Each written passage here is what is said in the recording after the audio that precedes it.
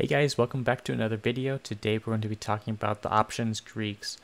If you didn't already know, every options contract, whether it be calls, puts, they all have a set of Greek values that help determine the options pricing. So we have on our screen Apple 129 strike calls expiring February 26th next week. And we can see we have a set of 5 Greek values. So the first one is delta, we have gamma, theta, vega, and rho.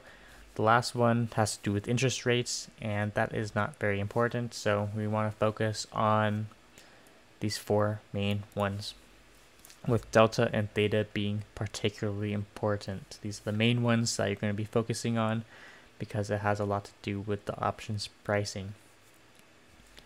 So what is the first one? Delta. Delta is basically the expected move for a $1 price movement in the underlying stock.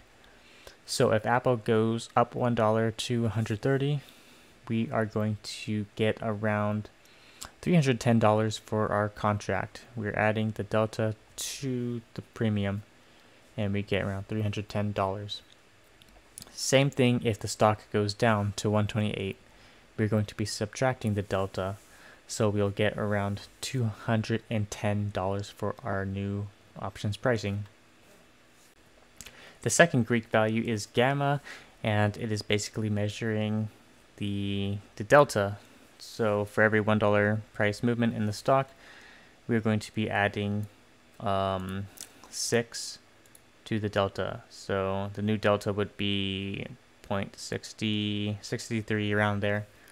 And same thing if the stock drops to 129 or 128 rather, we will subtract the gamma from the delta, and our new delta would be around 44, somewhere around there. And we can check our math by taking a look at the strikes below it and above it. As we can see, the delta below it is roughly the sum of these two values, the gamma and the delta of the previous one.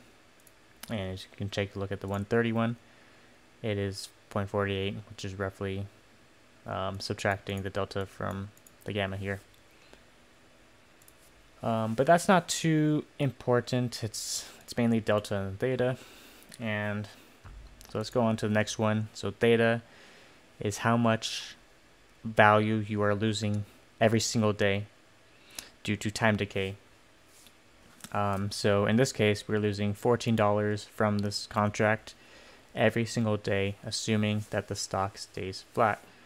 And theta is the main reason why I sell options. It's because these contracts, they bleed out every day and you make money even if the market is flat. So I am on the selling end of this and I make a ton of money. Not crazy money, but like it's consistent and very profitable for me as an options seller. And Vega is the fourth Greek that you should know, and it is basically how much your contract will change due to a point increase or decrease in implied volatility. So in this case, if implied volatility goes to 30.65%, our contract will be worth more.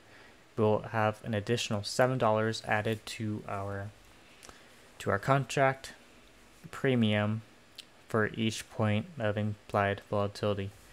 And this starts to ramp up during big news events such as earnings calls. So contracts tend to have a higher premium right before earnings. That's about it for this video. If you have any questions or want me to elaborate more on any of these Greek values and how to utilize the Greek values to determine what type of strikes and expirations you have, please leave a comment down below. But for this video, thanks for watching.